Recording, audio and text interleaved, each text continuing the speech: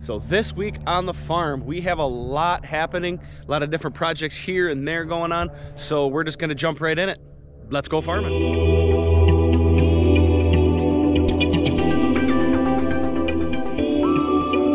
So this week is gonna be focused primarily on preparations and updates. So here at the High Density Apple Farm Fair at the Ferris Farm, we are prepping to plant apples here next month. So we are weed spraying the strips. I did that with our John Deere 2640. I'll get some footage of that up here for you guys to see. That's pretty much going down every other row and killing the grass so we can prep the strips to be nice and smooth. Behind me here, you can see we ordered some dolomitic lime. This is 100 tons behind me, and we're gonna put that over in the adjacent field on the north side of the high density apples here behind me. And we're putting that out into the field before we work it in with the disc once we finally get some moisture, which doesn't look like it might be for another two weeks. It's been a pretty dry fall so far. So we'll put that out where we're actually gonna plant cherries later this fall. So this 100 tons of lime that they brought came in 2 trips. It's just a semi truck with a trailer, and then it's a smaller pup trailer, they call it, on a train. And they come in and dump one, then they disconnect the back trailer, and then dump the second, reconnect, and then they take off. About 3 weeks ago, we budded and taped our nursery with 3 different varieties. We did Honeycrisp, Ida Red, and Ambrosia. So now 3.5 weeks have passed, and we've checked a couple of the trunks, and the buds that we grafted and taped are healed up, which I'll show you guys here in a second. And so now we're gonna take all the tape off so that the sides of the grafts can start to heal all the way over. And so that's pretty exciting that you can kind of see how quickly a tree heals up a wound.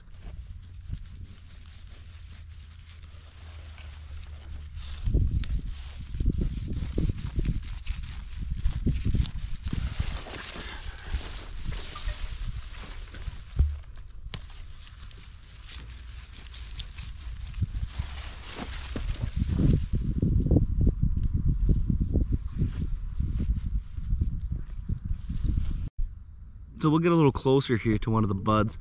You can see here above, right above my finger, is the actual bud.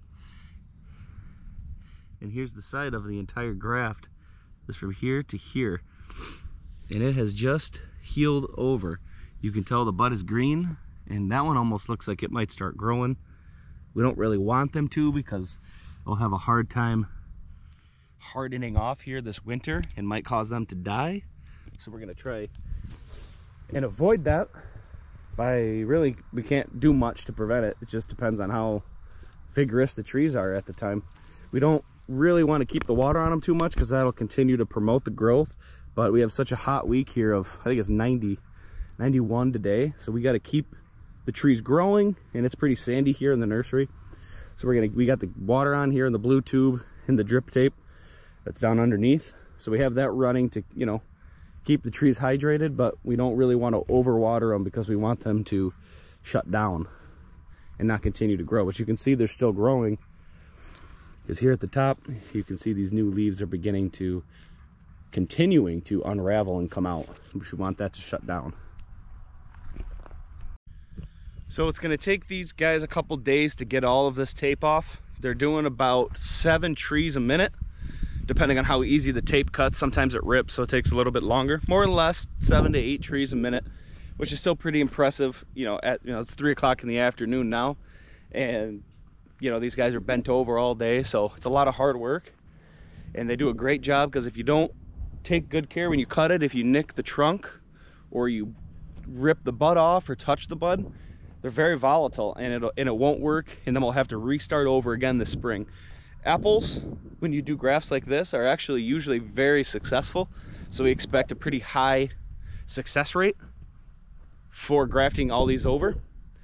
But cherries are a little bit different. We don't have any cherries in this nursery, but we do grow our own cherry trees, and cherries are much less successful, and you end up kind of going through a nursery maybe 2-3 times in order to get, the original number that you were aiming for. Also behind me, as you can see, we have our Cat 936 loader. We had the forks on the front, and we unloaded about 600 posts that we're also going to put in behind me to help finish the high density trellis.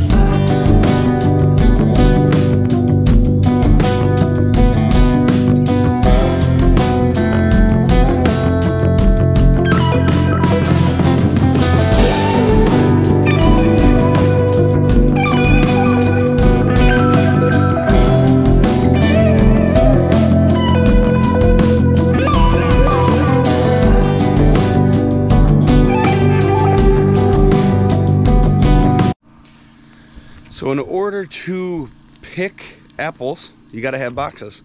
So I went and I got our boxes out of our storage barn here. I took a couple truckloads up to the farm where we're going to be starting on Monday to pick some Max and hopefully jump into some Jana Golds. So I had that prepped up and finished and ready to go. We got our disc here. That got all new discs on this gang and new bearings because one of the bearings blew apart. So again, we're just waiting for some moisture so we can start working the ground where we're going to plant apples and cherries this fall.